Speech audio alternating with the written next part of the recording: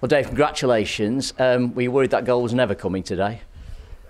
I suppose you worry a little bit the longer it gets, but we've been involved in football an awful long time. I know that whether it's one break, one moment of luck, one moment of quality can get you the goal. I suppose the longer it goes and the manner of the game in terms of opportunities we had and what that looked like, there's always some doubt creeps in, but thankfully that doubt was I suppose put right with the fact that we get a goal in injury time. You obviously deserve to win. 20 attempts on goal in the game. I think 11 corners to their 2. I think they had 2 shots on target. I mean, obviously you deserve to win the game statistically, but you need somebody like Paddy Madden at times like that, don't you? But having said that, he'd had 1 cleared off the line by Nick Powell. He missed the penalty, but he took his goal really well. Yeah, I didn't see it. I've just watched it back. It's a great strike, and we'd had other things like that. The keeper's made some good saves. Yeah. The save Molding is a great save, better than what we thought at the time. And we've had deflections that haven't gone in our favour. Thankfully, that one's hit no one and gone in. I wouldn't have been too bothered if someone had gone in the opposite corner, to be fair. That was that type of game, and we got to that point where we needed to put the ball forward. We've kept it in there, got a break, and got, like I say, a deserved win based on territory, based on possession, based on chances. We had the same, I suppose, scenario weekend before last time we were here against Swindon, and didn't do that. So it was important we won, and we have done. Was there a change in approach today? I mean, obviously you went with the back 4, which has changed straight away, but you seem to be more direct. You've picked Kyle today, and you've played to him. You've used Ben to fire the ball to him. That was deliberate, presumably? Yeah, we were back 4. They've been 3-5-2 for a long time, pretty much all season. They changed to a 4 if they're chasing the game. They played 3-4-3 against us down there at their place. They've changed again today and gone 3-4-3. So our shape was always going to be a back 3 with Miles as a right wing back and Ethan Bristow as a left wing back. Try to overload the middle of the pitch, play Paddy, I suppose, on the same line as Woods, almost as a 10, almost a diamond a little bit, and pose questions to their wide centre-backs. Obviously, they're out of possession. What we try and be is a +1 on the back line, so they're leaving 3 up. We will naturally tuck Cass back in, and Ethan, so sometimes it will look like a 4. Yeah. But you have to, I suppose, look at what their strengths are. They're statistically the best pressing team in the league. They have more high turnovers than any other team. Yeah. I think they've got 350 over the course of the season, and the second best is 270, 80, so a significant difference. So they press really well high up the pitch, and whether that's teams thinking that they're going to be able to play out against them comfortably, we wanted to obviously try and take one of their strengths away. So we set up to play, but with always the thought process of playing beyond that, certainly early on, and trying to get ourselves 5v5 at the top end of the pitch, and in some instances 5v6.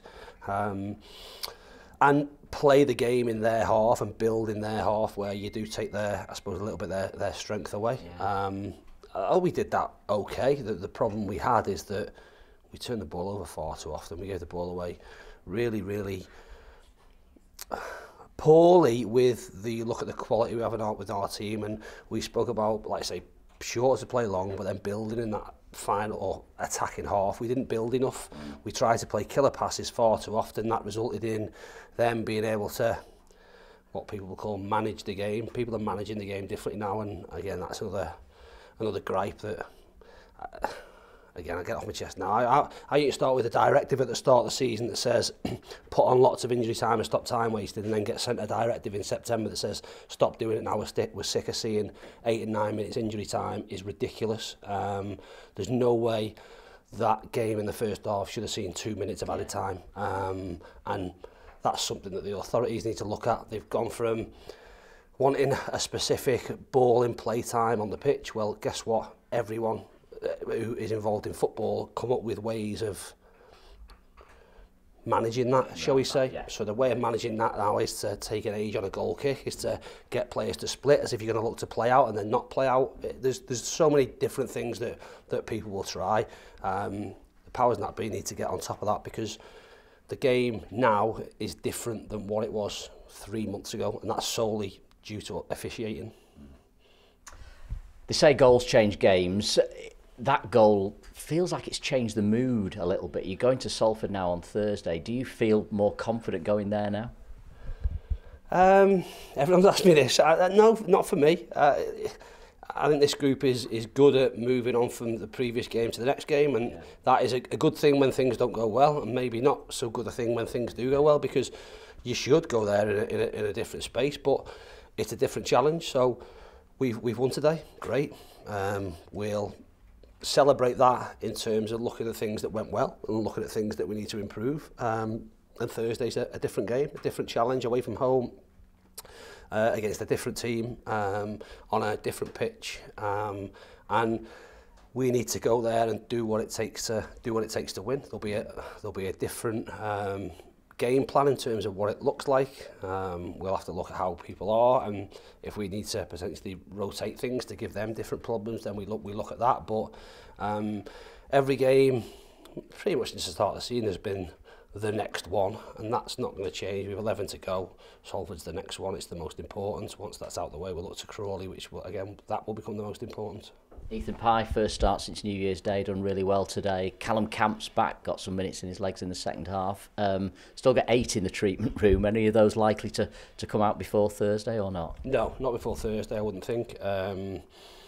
Possibly Crawley, maybe Crosby, depending on how he is, but probably I think I'm on saying maybe on the Saturday for him, and then more towards April for the others that are going to be back before the season ends, fingers crossed, which will be Will, Aki and Louis.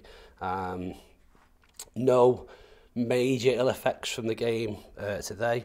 Powley feeling little bits, like say Ethan come back and played 90 minutes. Apart from that, Campsey, again, fingers crossed, fine. He's got his first minutes into him, and we'll hope to increase his minutes and have him as an option for us over the upcoming games. And listen, the big thing for us is we don't lose anymore. So that's where our focus has to be.